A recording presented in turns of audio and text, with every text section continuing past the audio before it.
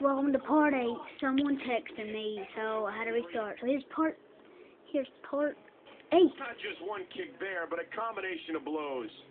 The People's Champion is getting this WWE Universe behind him. And Not he hits just it the with an universe, impressive he's getting combination of the kicks. WWE Championship. The Rock. You need to. What a backbreaker. These guys are giving it absolutely everything they've got.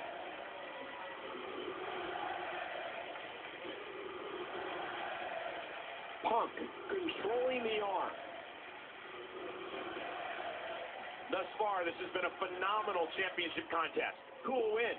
Who's going home with the title? Rock's in trouble.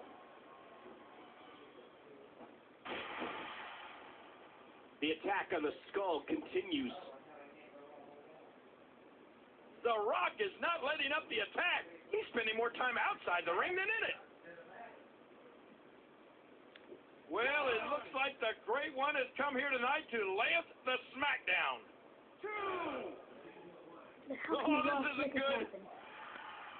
3. Oh, through the barricade, a spear. Oh, my God. Completely destroyed the barricade. Oh my God. The WWE Championship is on the line. No one. Do not shut us at home. Again, this one's for the most coveted prize in sports entertainment, the WWE Championship. 3. Boy, he's in a bad mood.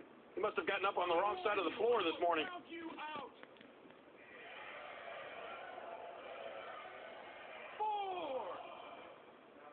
Punk displaying some of that tremendous ego. 5.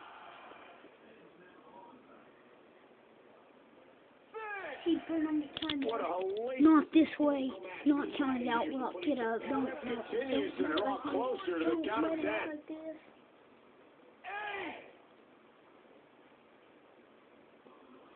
Each of these competitors is looking for the slightest. This is how it ends. Okay, he couldn't make it.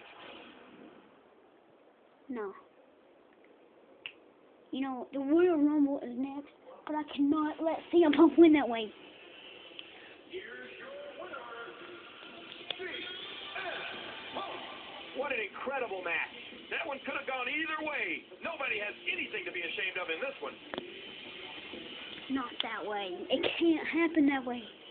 And, well, good thing this is just a game. Good thing it's not in real life, because if this happened in real life, I would never watch this show ever again.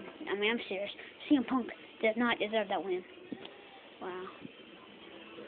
Well, please tune in to part 9, which is part 10, the Royal Rumble.